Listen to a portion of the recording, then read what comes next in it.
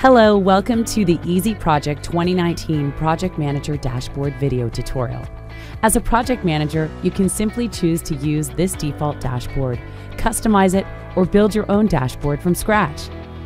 The number one tool for each project manager should be a project Gantt chart, where you can plan and adjust timing using drag and drop, create tasks, milestones, relations, subtasks, making the process faster, more visualized, and synchronized. In the task lists, you'll see all your tasks or tasks created by you for your subordinates and their statuses. Simply adjust task filtering to your liking. With personal and team Kanban boards, you instantly get an overview of work to be done and the status of tasks. Simply update and reassign tasks via drag and drop without leaving your dashboard. These customizable trends give you real-time values and trends overview with just one glance, such as project revenues, wage expenses, or purchases for a specific time.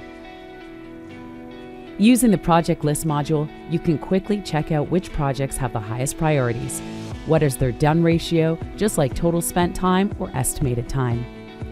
Also, do not forget to constantly keep an eye on the task after the due date. You may see them in a chart or maybe a list filtered by assignees. In Easy Project, you'll find all those and many more features to choose from, which ones you need. Try yourself in a 30-day free trial. No credit card, no installation, no obligation.